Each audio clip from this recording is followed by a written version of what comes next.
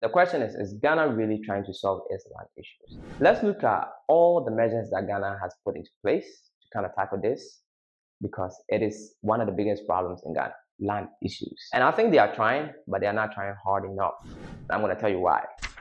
If you're not subscribed to the channel already, kindly do so. It helps a lot. Thank you. So over the years, there has been insane amount of land issues. If you go to the courts in Ghana, people in Ghana are very peaceful. So like abroad in the States where, you do whatever, somebody, I'm going to sue you for this, I'm going to sue you for that. It doesn't happen in Ghana. People get sued for sexual harassment, this and that. It doesn't really happen in Ghana. It doesn't happen at all. All the cases in court, right, about 70% of the cases in court is land cases. That's what's messing up the whole court system now. That a small situation, right, that is like black and white might take you a year, 2, 3. Some people are in court for 10 years, 12 years before their land litigations get finalized. Because there's a lot of cases, a lot of land cases in court. And it makes the process really, really, really, really slow. Having your land situation ended up in court, you gotta be ready for 2+ years. Personally, I've been in court for over a year now for a very black and white situation, but it's just slow. You go to court today and the next time is like 2 months from now. It's very slow and very annoying. So what can we do to avoid going to court to begin with? And I think that's what Ghana is trying now, but not hard enough. And I have my suggestion how this could be solved, and I hope this video goes viral so that somebody important in the country can take a look and give it a thought. So Ghana is trying. Before, when you go register your land, you get your site plan, which was not barcoded. It was just a site plan, go to the land commission, get signed and all that. But the document that was really concrete was your title, or you have a judgment in court and then you file entry of judgment, then it will show up when you do your due diligence. All this stuff will show up. Land title or having a judgment in court and executing the judgment, right? Then you are good to go. But indenture was very weak. Back in the days, the indenture was very weak, and that's where all these issues was coming through.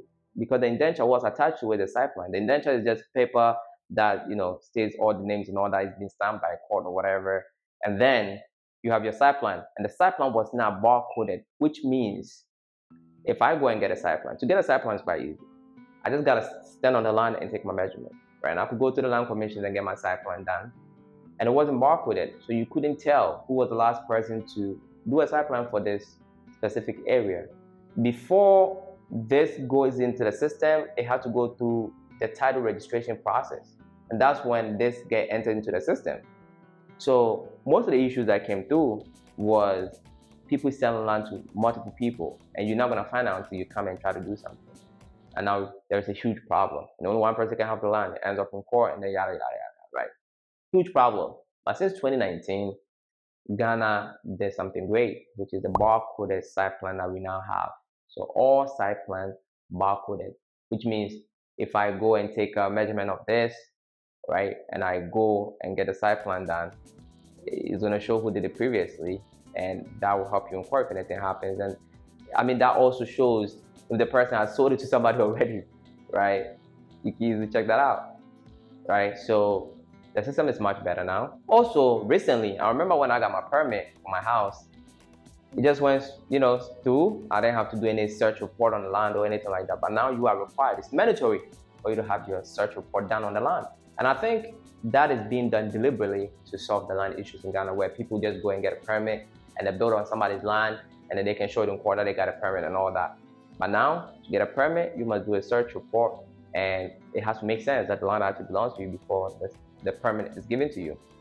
I do know that some people don't follow the permit rules. They just go and build in Ghana. It's a whole nother topic.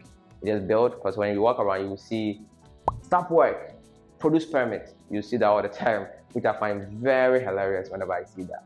But they put it like stop work. People just do what they want down here. But basically, now there is some coherence, right? And some double checking facts here that's going to help you a little bit, but not all the way. Because now the site plan is barcoded, which means you could find out if this person who's selling the land, somebody else took it, and you could ask these questions and find out what's going on. Save yourself the headache. That's one. Two, if you have your land sitting there, somebody trying to build on it, they need a permit, right? And they can't get it because once they do the search report, it's going to show that they are not the owner. And if they build it without it, like I said, you can take them to court, but before they will have the permit and they have all their documents right, like okay, this, But now it makes it harder if it's not yours and you're trying to build. Without a permit, you're obviously going to lose your house in court. Like a friend of mine, the court system works in Ghana. I made a whole video about this. It works in Ghana. And I think what Ghana is doing now is to try to make your case weak if you are, an encroacher, or if the land is not yours and you go and build on it. Like your case is weak and you're going to lose your house. And most people who end up building on people's land, they're not stupid. You're not going to come in and pour like $100,000, $150,000, $200,000, $80,000 on somebody's land, knowing that you can possibly lose your house. It doesn't work that way. These people genuinely don't know much about the land, and they bought it from the wrong person.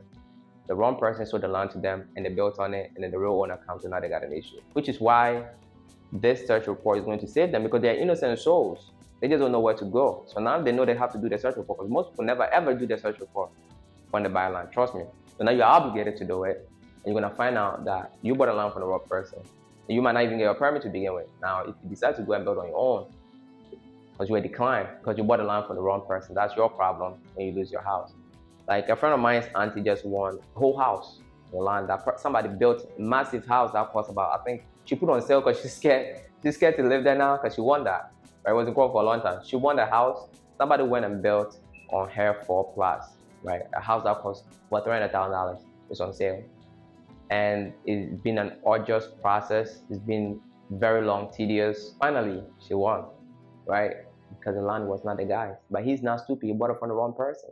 So now that could be avoided. Now my suggestion is this will put an end to everything, because people will come and cause issue. Even if the land is not theirs and you build it, you have order, you have everything. Like my car wash situation, I have a title. It's the highest form of land documentation that you can have, unless somebody has like a superior judgment or something over it. But that's the highest form. It's done. It's done deal. The land commission's work in Ghana is to have, unless there's like 2 titles, it doesn't happen often. This is like, it doesn't happen unless somebody did some shady stuff, but it doesn't happen. There's always 1 title at a time that's valid. So if somebody is causing issues, knowing that the land is not theirs, there's no way the land could be theirs, and causing issues and waste your time in court, I personally think it should be more than financial damages to that person. That person should serve time in jail.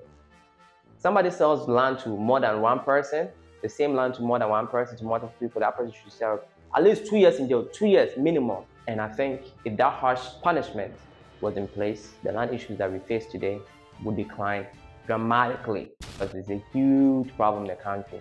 Once you put that criminal charge on it, let you serve time in Ghana jail. In Ghana jail is the worst. It's not fun, my friend. Shitty food, shitty environment, shitty everything. You're gonna struggle. Nobody wants to go there.